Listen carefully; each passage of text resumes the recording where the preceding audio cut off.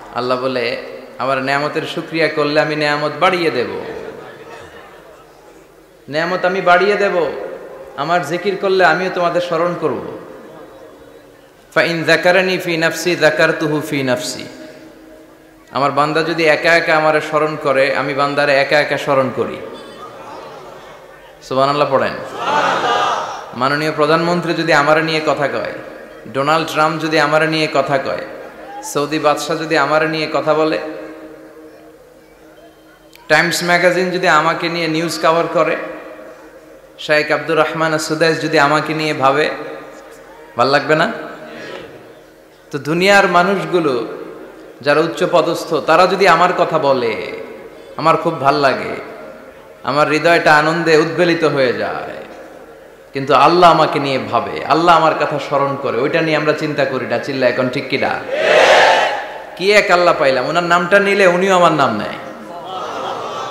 একা একা নিলে একা একা নেয়, সবাইকে নিয়ে নিলে, বিশাল বড় মহাসমাবেশ করে যদি আমরা আল্লাহর স্মরণ করি, আল্লাহর নাম নেই, আল্লাহ বলে যাকারতুহু ফি মালাইন খায়রিম মিনহু, এর চেয়েও বড় মহাসমাবেশ আমি জান্নাতে ফেরেশতাদেরকে নিয়ে করে আমি ওই বান্দাকে স্মরণ করা শুরু করে দেই।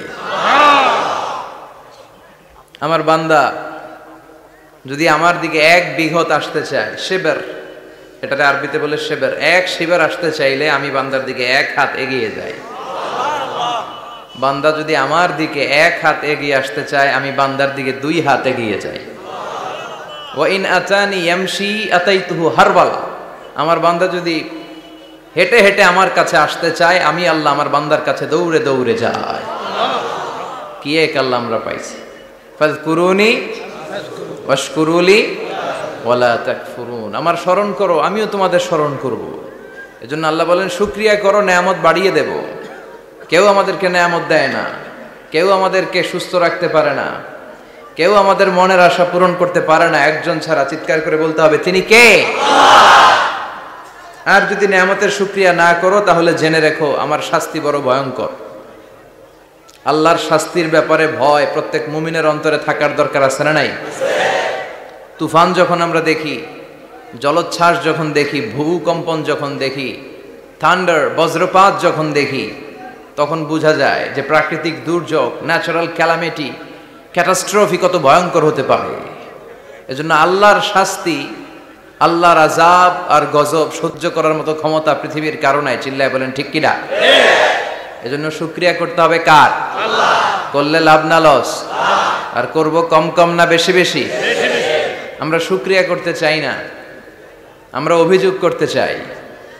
কি করি? অভিযোগ, কমপ্লেইন।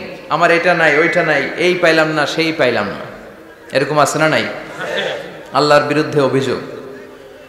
বিশ্বনবী বলেন, তোমার চেয়ে যে খারাপ অবস্থানে আছে তার দিকে তাকাও, অভিযোগ কমে যাবে। উনজুরু ইলা মান হুয়া আসফালা মিনকা। তোমার চেয়ে যে খারাপ অবস্থায় আছে, একটু তাকাও না, একটু তাকাও, তোমার চারিপাশেই আছে।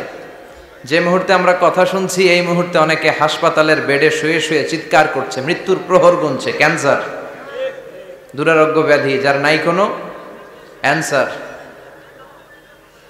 আমার বাড়ি নাই, আমি বাড়ি চাই, গাড়ি চাই, আরো টাকা চাই, আরো পয়সা চাই, আরো খ্যাতি চাই, আরো অনেক কিছু চাই। ক্যান্সারে আক্রান্ত রোগীটা কিচ্ছু চায় না, খালি বাঁচতে চায়। ওর বাঁচার বড় শখ, এই সুন্দর মায়ার পৃথিবী ছেড়ে ওর চলে যেতে মনে চায় না, ও শুধু বাঁচতে চায়। কিন্তু আমাদের এটা লাগবে, ওইটা লাগবে, ওইটা লাগবে। এজন্য ক্যান্সারে যারা আক্রান্ত, একটু তাকান না, হাত নাই পা নাই, একটু তাকান কিভাবে তারা লাইফ লিড করে।